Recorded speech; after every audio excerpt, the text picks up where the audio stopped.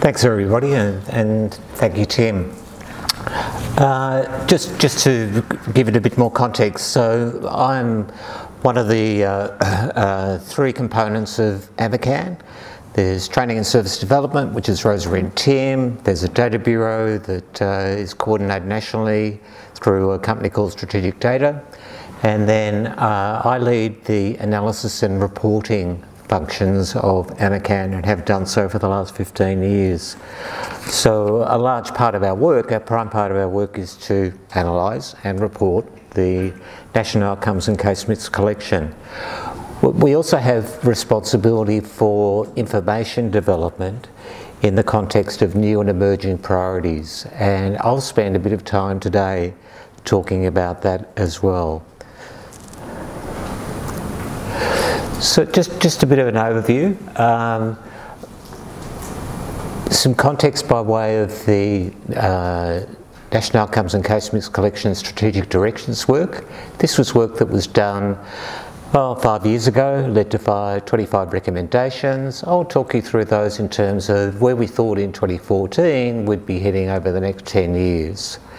And then introduce to you also some things that have happened along the way, like the 5th National Mental Health Plan, like new HONOS glossaries, to share with you also some thinking about our work in terms of making more relevant and useful the products of the National Outcomes and Casemix collection and how we're enhancing the reporting. And then finally spend a bit of time talking about some dilemmas, challenges, and trying to make sense of what's going to happen over the next little while. I'm not sure I can do all of that, but I'll give it a go. So this is really just by way of context. Back in 2010, 2011, the overarching committee for AMHOCN, the Mental Health Information Strategy Standing Committee, thought it was a good time, 10 years down the track, to do a stock take of where we've got to with outcome measurement in Australia, having spent to that time 10, 15 years getting there, thinking ahead for the next 10 years. And that work, you could download the report from our website, importantly had some 25 recommendations. Now, I'm not going to walk you through every single one of these, but rather want to make a couple of observations as we go. 25 ideas emerged back in 2014, led to, if you like, a work program for the Australian Mental Health Outcomes and Classification Network. And what I've done here is put some traffic headlights in terms of status for each of the 25 recommendations.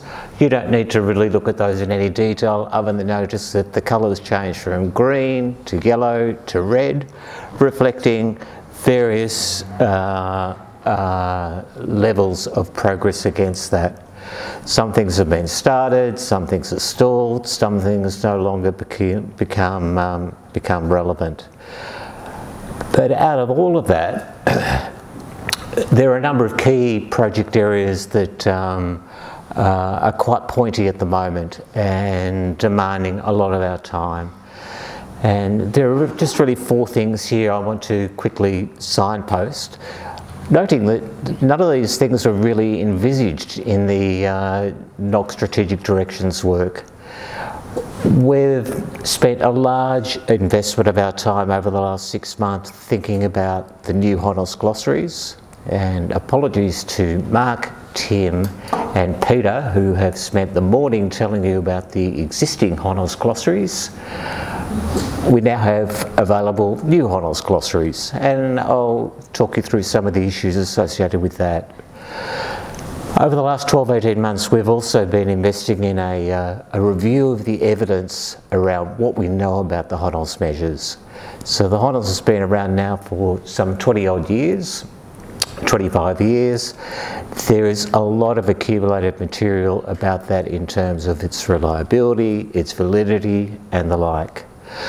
Separately, my colleagues Meredith and in particular are looking at the effect of consumer rated measures on outcomes. So does the consumer reporting their outcomes, their status, actually make a difference?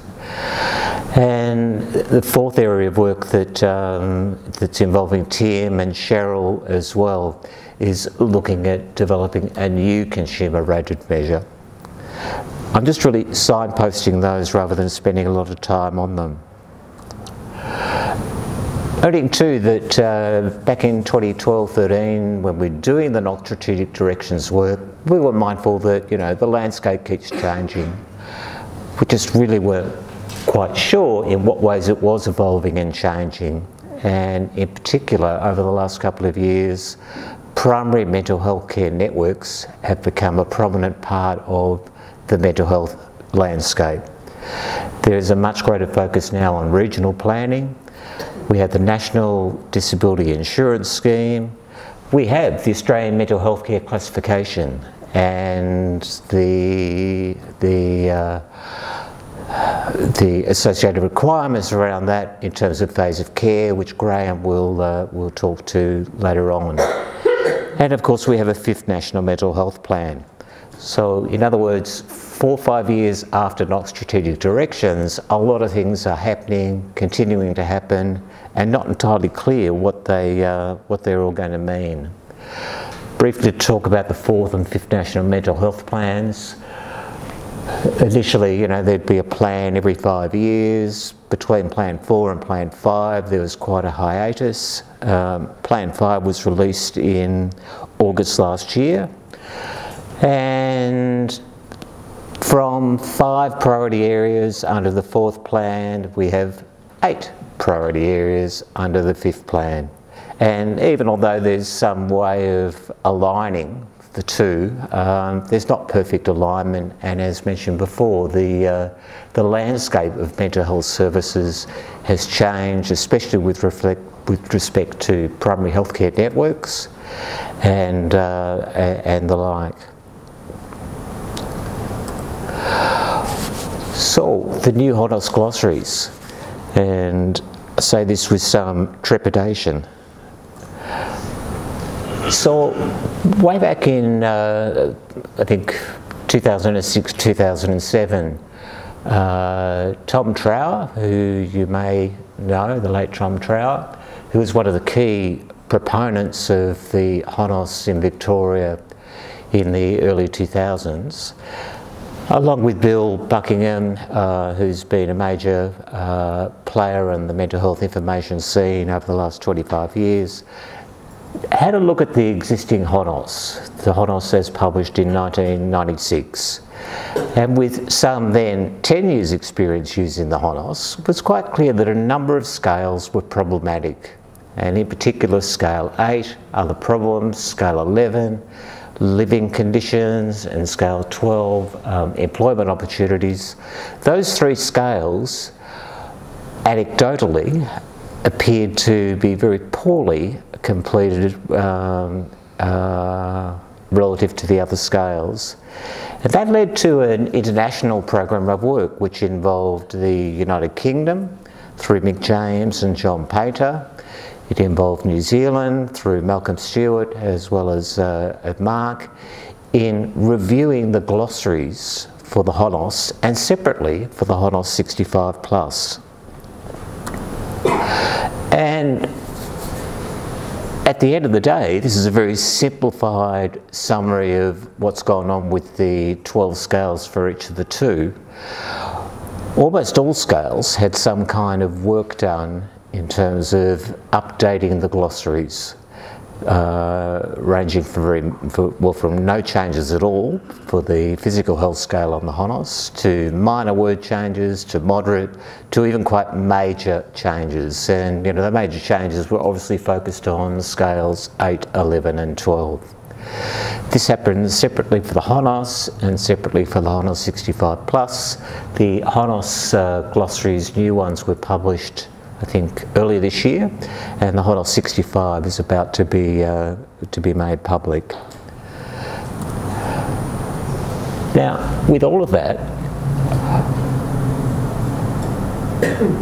it brings a number of interesting challenges. We know nothing about the brand new HONOS glossaries, as opposed to the 25 years of experience we had with the old existing ones.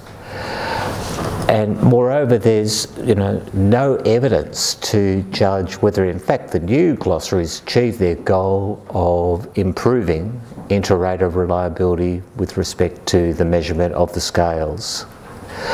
So we were asked, AMHOCN was asked to investigate what would be required to build the evidence base for the new HONOS glossaries. And effectively, we started that work by looking what was already known about the old glossaries.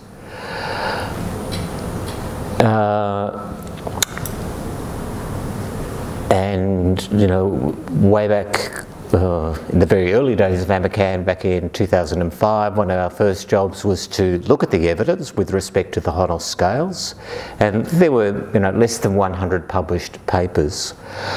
Over the last, in the intervening 12 years, there's been hundreds of papers published on the HONOS scales. And the majority of that work comes from Australia, Australia, New Zealand, the UK, about 2/3 of all that work. A number of them are focused very specifically on the measurement properties, i.e. do they meet standards for reliability, do they meet standards for validity. And in terms of what we know, well, there is evidence from the published work that the scales are not equal in terms of their properties. Some are better than others, and as the international review team initially thought that problems with scale 12 on the HONOS in particular in terms of inter-rater reliability. Overall, nonetheless, the existing HONOS scales, there's a significant body of evidence, and it's modest to very good evidence across a range of different dimensions. What I'll do very briefly now, just pause and say and note that the international review occurred independently of considering the published material on the performance of the scales. And even although they identified scales 8, 11 and 12 as being major problems, when we actually looked at the published work, it's really for the adult HONOS, scale 12, that's a problem. So the magic number to look for in the column called estimate is a number of 0.7. If the number is 0.7, then in terms of inter-rater reliability, it's good. Only scale 12 fails that cut and dried 0.7 criterion. This is just for the HONOS. There's obviously a summary that we've been able to put together for the HONOS 65 plus. So just very briefly, we now have a dilemma that there is a brand new HONOS glossaries out there, and there's great nervousness around this. Mark in New Zealand and I have had several discussions around, well, what does this mean? And it means if countries chose to adopt the new glossaries, that training, infrastructure and the like, considerable resources are going to be required to refocus that. There is no commitment within Australia to move to the new glossaries. Rather, at this stage, we've been asked, what do we need to do to establish the evidence that the new glossaries are at least as good as the old glossaries? And that's a piece of work that we'll be developing over the next 12 months. That's all rather theoretical. Let's talk about something quite substantial and actual in terms of how we report the NOC data. And over the years, we've evolved our reporting from paper-based reports to versions of decision support tools to online versions of the WDST and the like. And you can access this information by simply going online to the AMHOCN website under How We Report. So the WDST is something we initially developed some 10, 12 years ago, and We've had feedback over the years in terms of how to improve and increase its utility and the like, and in particular feedback we got was that we like it but we want more and we want something different, and in particular we're interested in looking at different measures simultaneously. So at the moment you log on to the WDST and you query it, you can query the HONOS alone. But folks like you have been saying to us, we'd like to see the HONOS on the left-hand side and the consumer-rated measure like the K10 on the right-hand side. So we've in fact been doing that work and hope to release a new version of the WDST in the next month or so that will enable you to have on the left-hand side of the screen one measure and on the right-hand side of the screen another measure. And this opens up some really exciting possibilities. If you think about the idea of different perspectives on outcomes, and at the outset the National Outcomes and Casemix collection was about different perspectives. The clinician perspective as measured through the HONOS, and the consumer perspective as captured with the K10 for example, or the SDQ for child and adolescents. And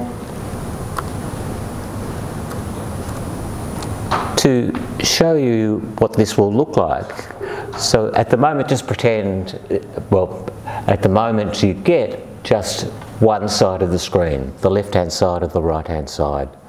But here you can put the two bits of information together.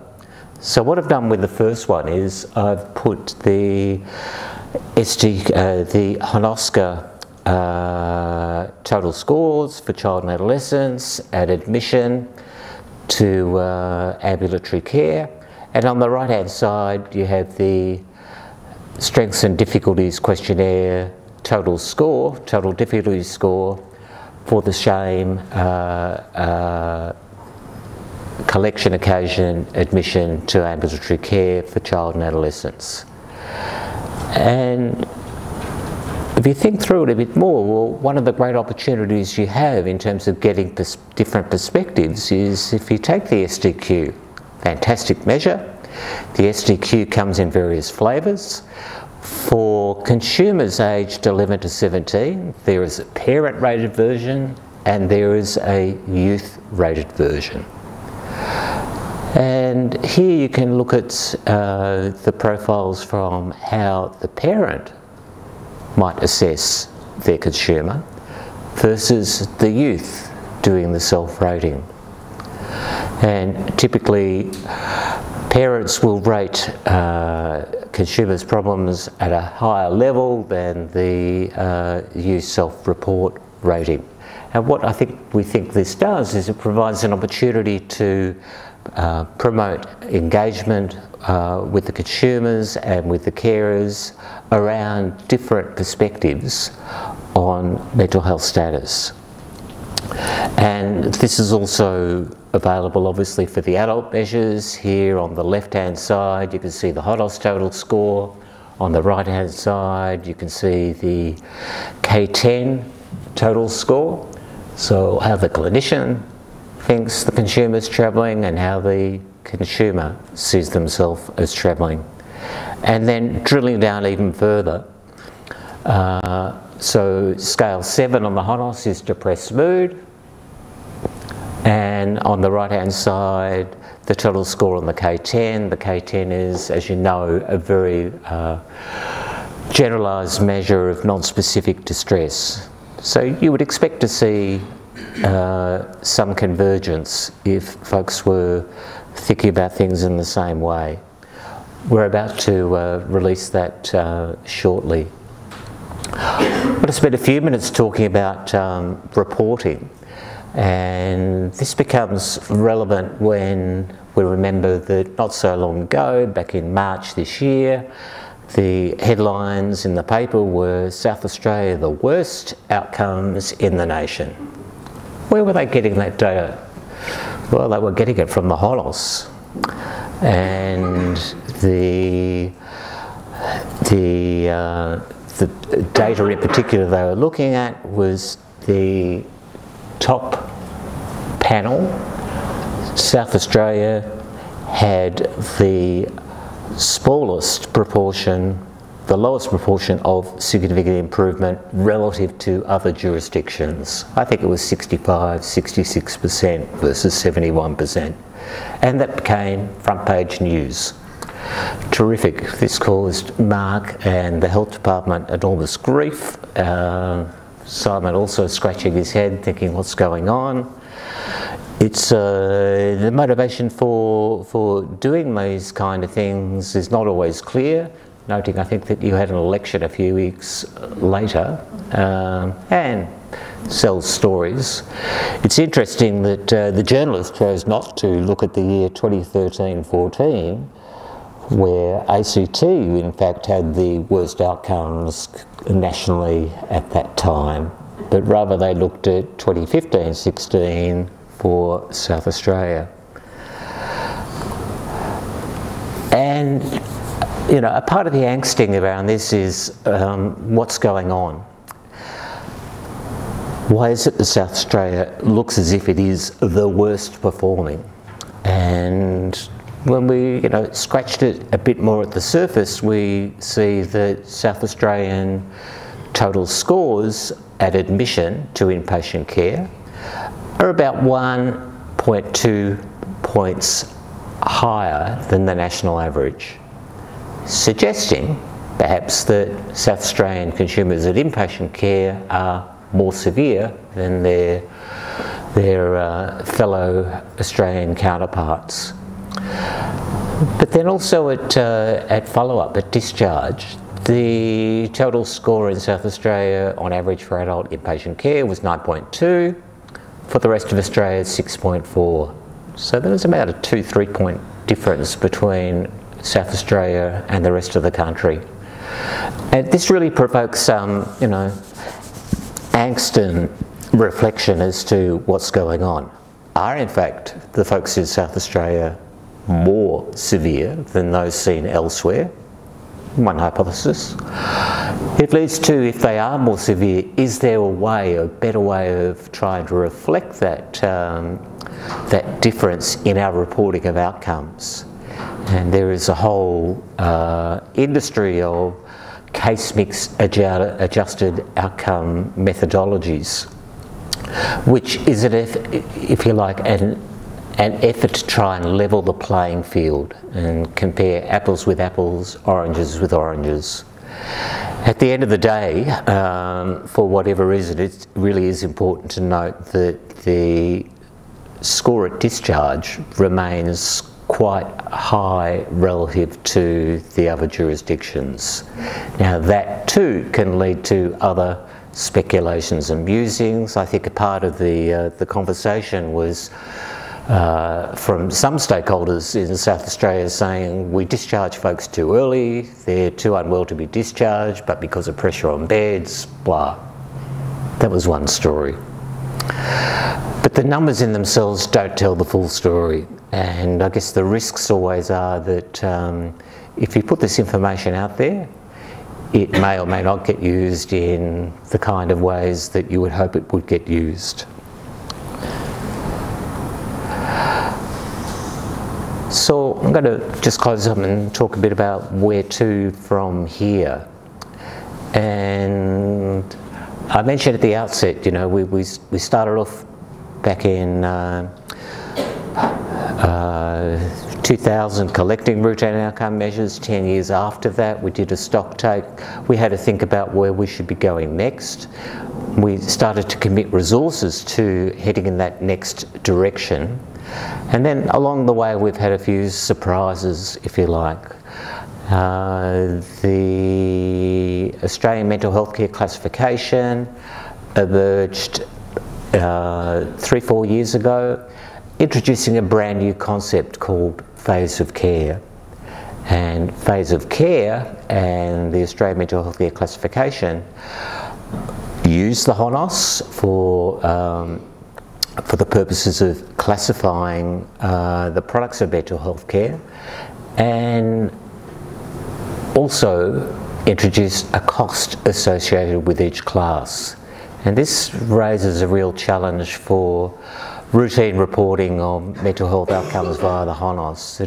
On one hand, if you're using it as an outcome measure, how can that be faithfully and independently measured and rated when it's also used in the context of funding services?